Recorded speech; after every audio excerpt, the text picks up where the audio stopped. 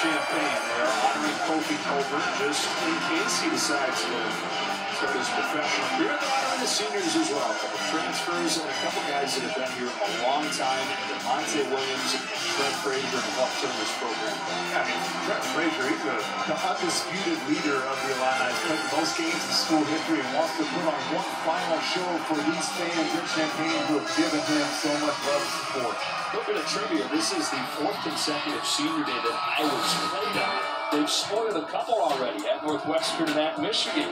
Today they try to clinch the 4 seed and a double bye. If they lose this game, they'd have to play on Thursday as the 5 seed. Illinois, as we touched on, has a shot at a share of the conference championship and the 1 seed in the tournament, with Wisconsin losing earlier today to Nebraska. Starting lineups for these two teams. Well, Jordan Bohannon moved the point guard at the start of February. Tony Perkins moving into the lineup. They've gone 8-1 since then. Connor McCaffrey starts because Patrick McCaffrey is out, non-COVID illness. Also dealing with a hip injury still, so Connor McCaffrey makes the start. And Coleman Hawkins for Illinois makes his first start in 3 months because Jacob Brandison unavailable after injuring his shoulder in their win against Penn State on Thursday. You had a big 3 about 4.5 minutes to go on that win against Penn State. With about 2.5 minutes to go, you got that shoulder, did not return. Nice ball player actually contributed.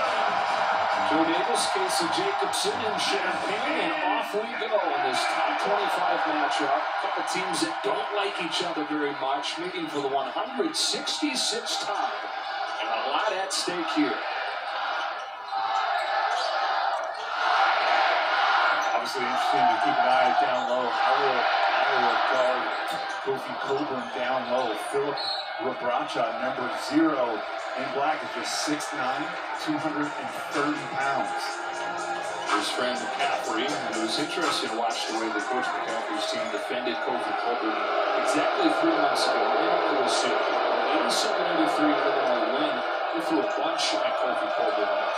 It started in man-to-man defensively, but then it quickly turned into a switching zone, and it really worked, helped them get back in the game. They ended up losing, but I expect to see a lot of switching defenses today. Keegan Murray's first shot contested in the hands of Coburn. So Illinois on Thursday beat Penn State 60-55, even though they only got 11 points from Coburn. He only attempted 7 shots, his fewest this year.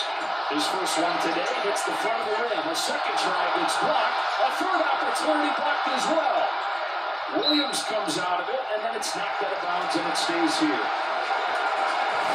I'm not sure how the home scorekeeper is going to mark this one. Is this 0 for 2, but 2 offensive boards? I would say so. Again, Kofi had 18 rebounds, a season high in Iowa City in the first matchup. Williams picks up right where he left off on Thursday night. With all that attention on Coburn, Williams took advantage with a season high 14.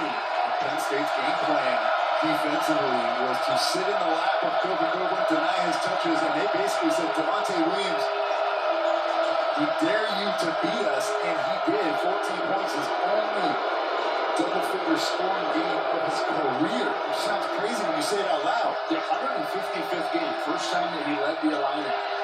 Murray gets the defender to fly by. The Big Ten's leading scorer gets blocked by Coburn.